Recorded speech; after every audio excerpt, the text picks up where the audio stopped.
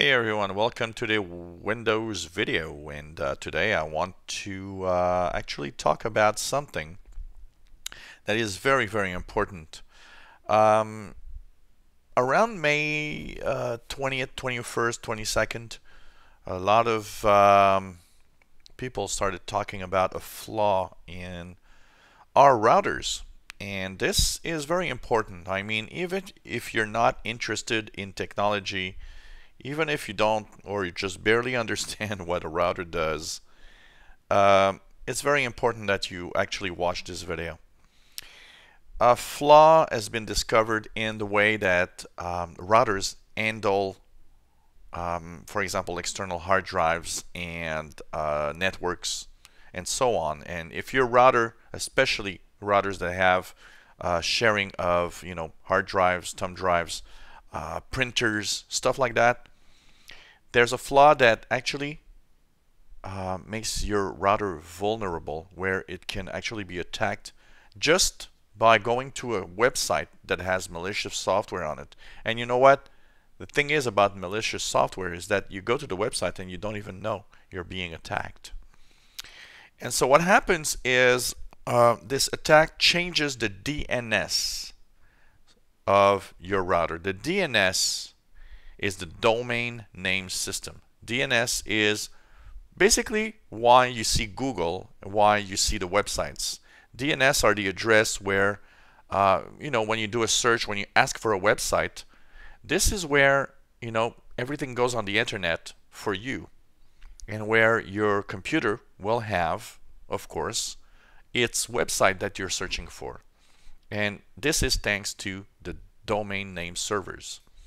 It's a way for your computer and for the internet to actually work well and know where websites are located.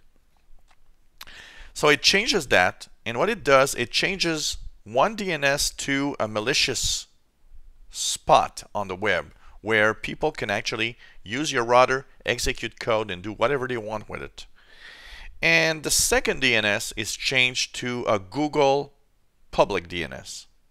So it means that what it does is that one of the DNS is really bad, but when it's shut down, your router and your computer reverts to the Google public DNS, which is fine and works fine, so you don't have any idea that you're actually being hacked.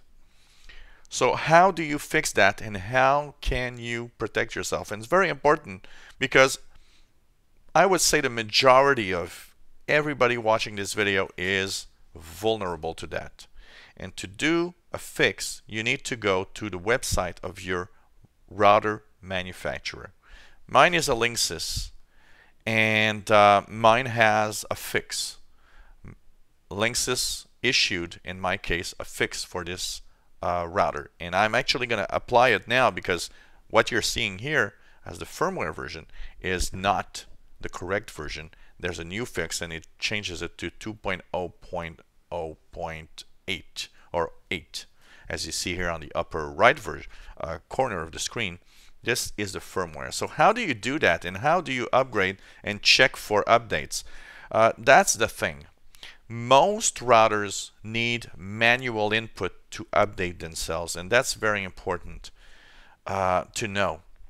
So if you're not a very tech-oriented person, ask for your tech guy, ask for your friend or your family member that maybe is good in computers, and ask them to update the firmware of your router.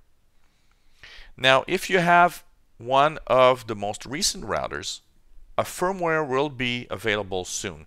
Now, one thing that you need to know is that as of May 25th, a lot of routers still don't have firmware updates to fix this, but there will be eventually. So, check every 2 or 3 days, and as soon as you see a firmware update is available, then update your router. Is very important.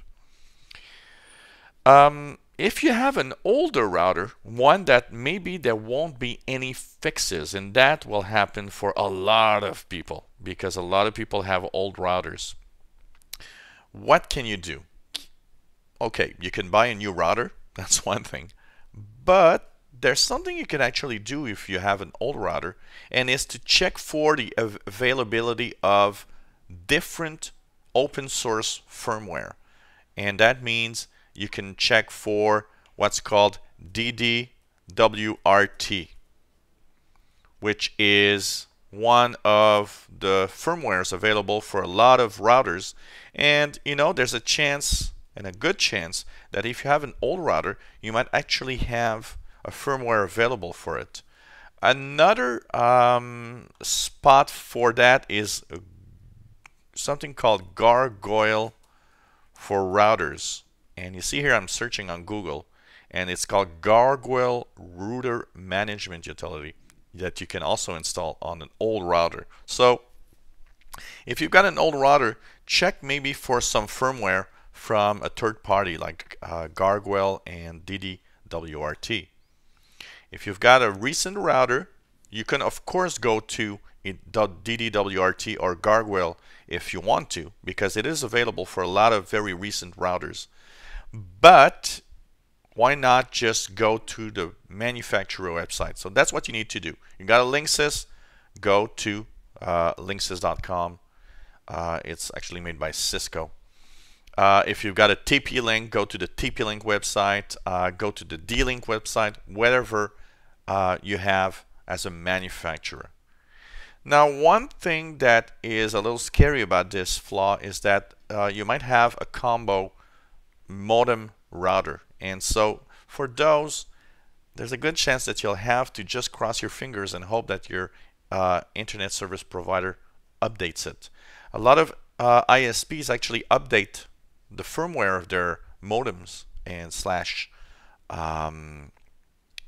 cable, whatever, routers, modem, and do it without your knowledge, for example during the night, stuff like that. So it's possible that it could be fixed. And last but not least, please, when you are in your router or when you have a router, don't leave the defaults. The defaults, I mean, when you enter your router, there's a username and a password. For most router, it's admin or admin, and you just leave the password blank. Never leave your router like that, because there are some websites that actually can reprogram your router without you knowing it, just by using the default passwords. And you know what? Just by changing the password, you cancel that possibility. It's very important. So hopefully you'll be upgrading your router soon and be safe surfing the web. If you have any comments or questions on what you've seen, let us know. Maybe you're wondering if your router has an update. You can ask away and I'll be checking that for you if you want. If you enjoy our videos, why not subscribe? You'll be informed when new videos are online, and you know what?